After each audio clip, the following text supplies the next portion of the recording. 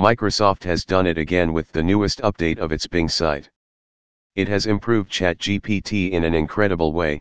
Since the original ChatGPT couldn't include new online results, I believe that the latest results are from 2019 or 2021, but Microsoft included the ChatGPT function into its Bing.com site and improved it by including newer updated online results into its chat function.